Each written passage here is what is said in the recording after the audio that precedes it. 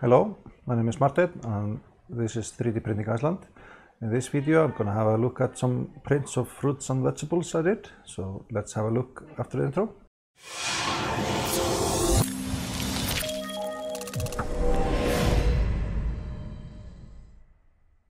So before I start I want to show you those dino models, low poly dinos by Joe, the 3D printing professor. I have them here printed out and I love those models, and I printed out two big dinos and nest and a few eggs, and all the eggs have a small dino inside, so it's like a dino baby inside of each egg.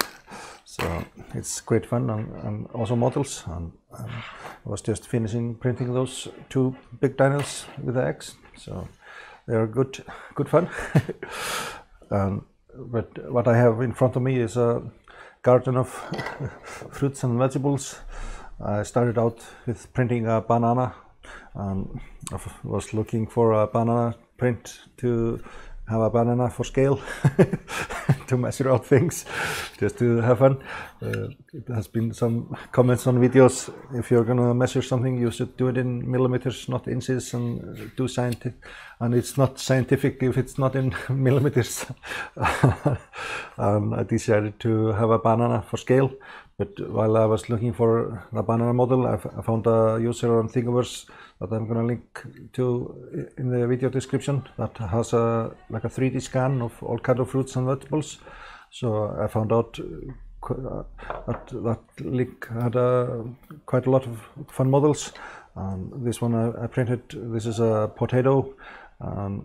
My son is always joking about potatoes, so I printed out a potato to give him, and then I've found several others, and I have an apple and an orange, and I printed this. This is like a very detailed model, and all the scans are quite detailed, but this one has a small flat side on the back. This is the only model that has a flat side. Others needed supports to be printed. The bottom side was having the supports because the model was tilted, but the prints came out pretty good, and I printed all those prints in AIO Robotics PLA, and with all the colors from the 12 color pack. It's an awesome selection of colors. Here's I think a dragon fruit, and a piece of corn, cucumber, garlic, mushroom, and pear, some peppers, and yeah, paprika. I think this one is a tomato, and an apple, and a carrot. Those AI robotics colors are pretty nice. The orange is probably my favorite. It's very dark, rich orange color. So for a carrot or this orange, it's really orange, so to speak.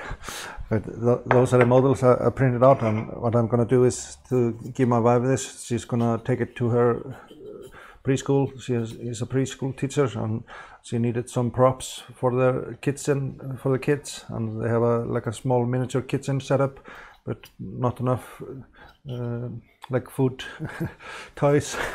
So I decided to print the rest for her, starting with the banana. I'll probably give her the banana as well, but print one of my own to have a banana for scale. That was the first purpose of this fruits and vegetable printings. I was thinking if I would want to show those prints off at MRF or ERF, I would have to pack them up, and when you go to customs, when you fly into the States, you're always asked if you have any fruits and vegetables on board with you. I don't know if it will be taken lightly if I answer yes and then just have a plastic version of fruits and vegetables.